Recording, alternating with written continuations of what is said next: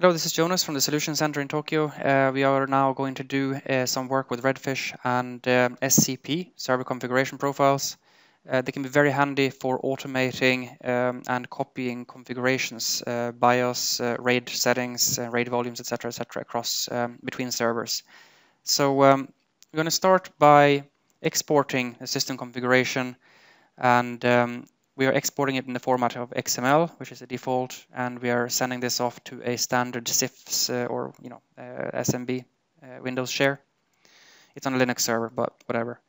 So we're going to start by doing that. Simply kick off with Python and use that script. These scripts, by the way, are included in a white paper, which I will post the information for when we put this up on YouTube. There are a couple of white papers, but this one focuses on the server configuration profiles. So then we specify the name of the file that we want to export to. So that'll end up on that file share. The rest, of course, is the iDRAC IP address, username, and the password. So we see here now from looking at the server, and this is a 14G server, that the export configuration profile job has been kicked off and is running. The script will also query this server until the job is marked as complete. It will give you also the latest status of it. So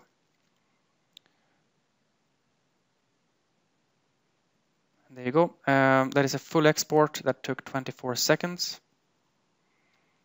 It's a lot faster on 14G than 13G, by the way. So if we look then at the file share server, the Samba share that we copied this file to, and there you go. That is the file that we were looking for.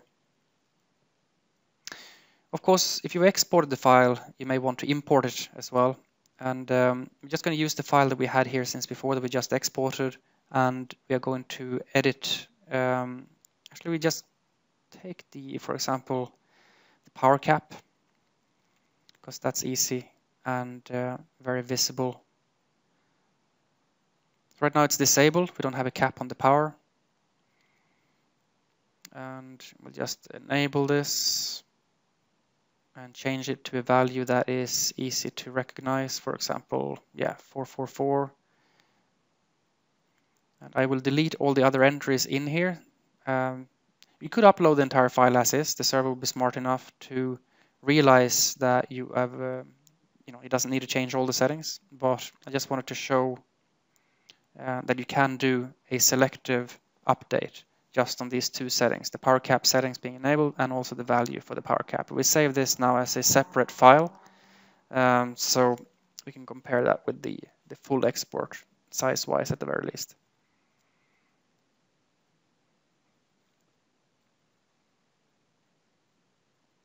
So now if we list these up, we can see we got the full export and then just the power cap. Very short. You can use this on a separate server as well. It doesn't have to be the same server type. As long as they got roughly the same firmware version, then you should be fine, depending on the settings. But in this case, it should work across. Let's look at the import, the CIFS import script. And well, basically now we're just doing import system configuration and specifying the file name as the input for this.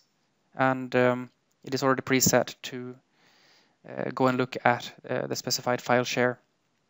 So just enter the iDRAC IP address, username, password, and then the file that we wanted to go take. So just copy and paste that from here.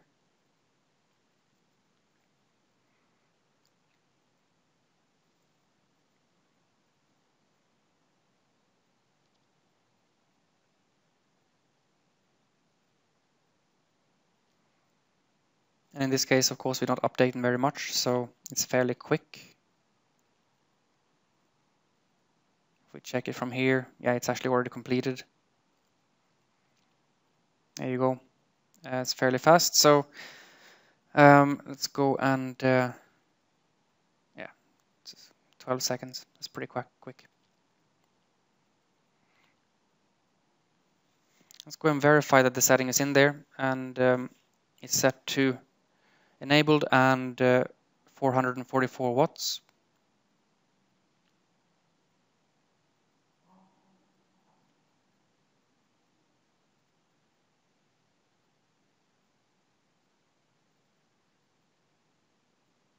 And there you are, power management, power cap is set, enabled 444. So there you go. We can now also export the server configuration profiles to web servers. So we have an Apache web server that has been set up to allow for importing or uploading of files. So that's what we're going to do. And the script now is export to HTTP. As you can see, the format is JSON instead of XML like it was before, and the share type is set to HTTP. So just enter the web server folder and the IP address of the web server, and that's all you need. It takes then the standard iDRAC IP, username, password, and also then the file name that you want to create as input variables.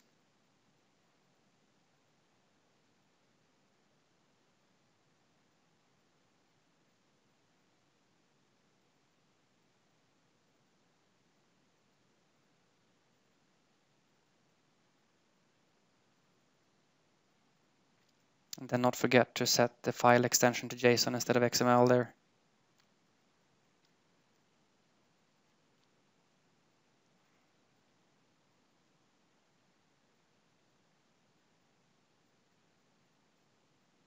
So we let that job run. It should not take too long either. It should be done in a few seconds time. Yeah, and there you go. 12 seconds for that as well, so fairly quick. And if we go and check the actual web server, there you go, there's the file name that we specified that we wanted. Of course, if you have exported, you may want to import. Let's do the same thing. You can import it, of course, from the same web server. Now, let's just modify this a little bit. We set the power cap before, so that'll be set to 444. Let's just update that to 555. Just to verify that we can do this with JSON and from a web share as well.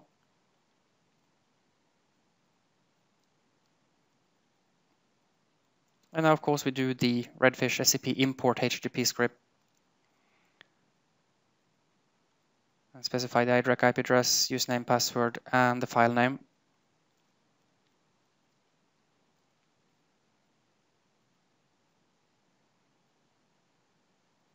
In this case, we have not edited the file to remove all the other entries like we did for the XML file, which means that the server will read this, it will compare to the settings it already has, and it will ignore everything that is already set as specified.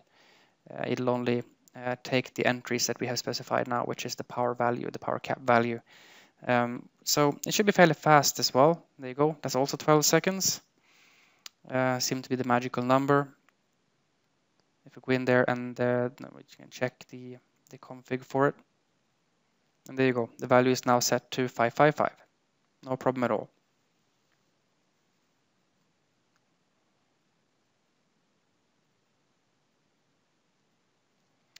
So standard export format actually comments out a lot of sections in the file to make sure that if you import the file to another server, it will not destroy any data.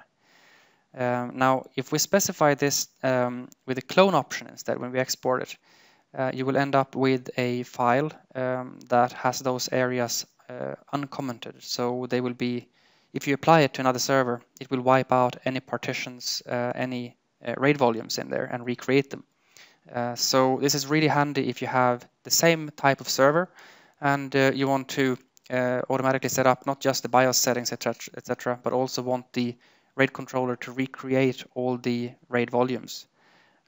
It's actually really cool. Once if you have a lot of servers to set up, this can really save you a lot of time.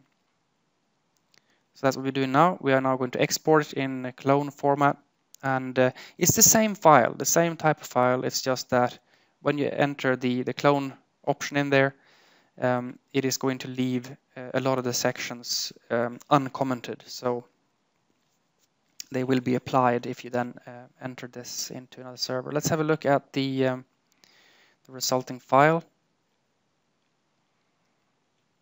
We have specified that was a clone, and it's an XML format in this case. So let's have a look at it. How you can verify if it is in a RAID or in a clone format or not is to look at the RAID settings, for example, because they will be set to create the volumes. Otherwise, these areas will be commented out. As you can see, it's set to create in the RAID action, and then you can be certain that this, if you import this to another system, it will be applied, it will recreate the RAID volumes. It has to, of course, have the same type of disks in there for that to work, but it can be really handy. Now, we've exported to shares so far. It's actually possible to suck down the settings into a local file that you can utilize if you want to just check something locally on the client PC that you got. So let's do that. Let's just do an export local, and in this case it will display the output to screen. It will also create an XML file with the settings in there.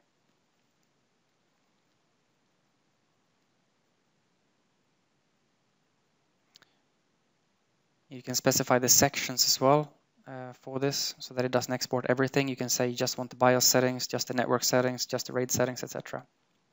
But there you go. It just created the export file there as well. And the same thing, but importing. So let's have a look at this. We can modify something in here again. We first make a copy of it.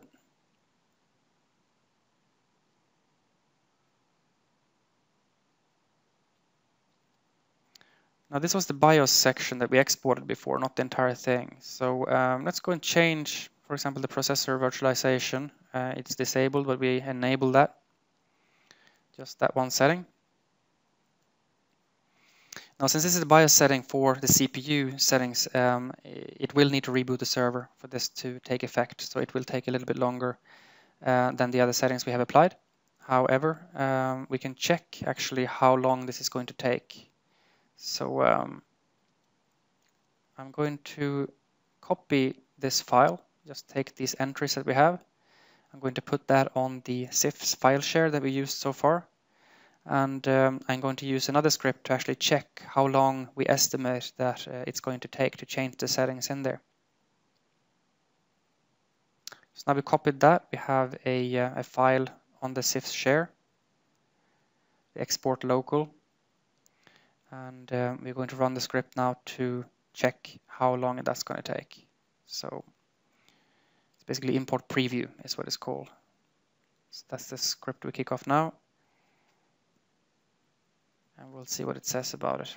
It will definitely take a while. It's hard to estimate this because it depends on the server type as well and how it is configured when it comes to booting, etc., etc. So, for example, if it's set to boot from the network, or if it has a lot of disks in it, etc., etc., it can take a while.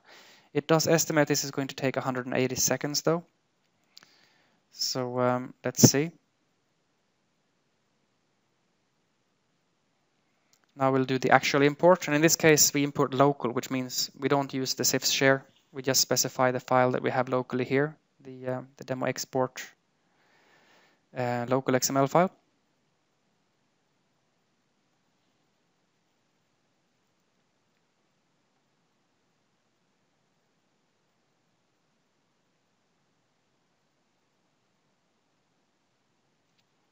I'm going to speed this up a little bit. It takes a few minutes for it.